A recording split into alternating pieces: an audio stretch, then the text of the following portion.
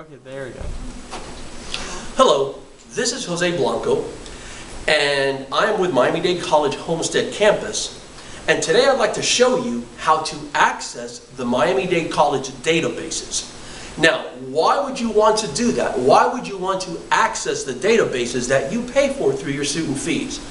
Well, when you take courses like ENC 1101, ENC 1102, psychology, social environment, any course that requires you to do library research, you can access these databases from a computer here at the college or at home.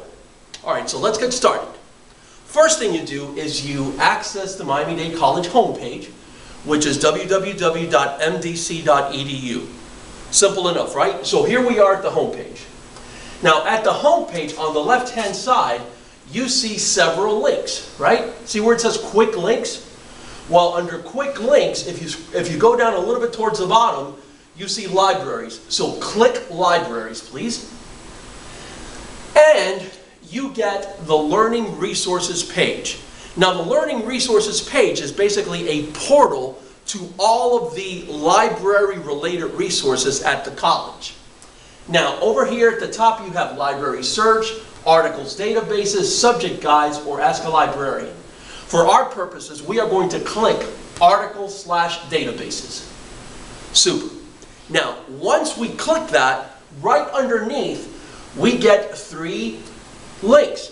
Databases by subject, databases A through Z, or journals A through Z. We want to click on databases A through Z. So let's go ahead and do that. Very nice. Now, we have the login page. Now for the login, you're going to need your student ID. Your student ID.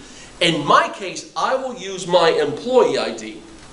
Now some of you may say, well, Mr. Blanco, what if I don't have a student ID? That's okay. Your student number is actually on your schedule. So, my student number, and if we could just unclick that hide text, yep, so people can see it. Alright, so let's erase the borrow ID that's there. Just click on it and there we go. Now let's type in mine, which is V62. Okay, 926870, right there. Now, the PIN number is simply the last 4 digits of that same number. So if you have your employee number or your student number, well, mine ends in 6870, so my PIN would be 6870. Now, let's go ahead and log in. Very nice.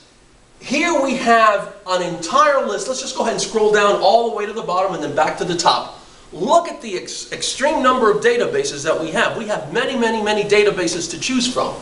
Now, the ones that we would like to use in ENC 1101 and ENC 1102 are towards the top, which is Academic One File Gale or Academic Search Complete EBSCO. Let's go ahead and click on Academic One File Gale.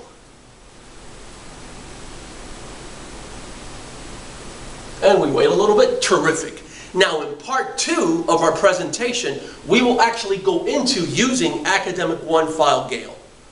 So, Jorge, can you stop the recording?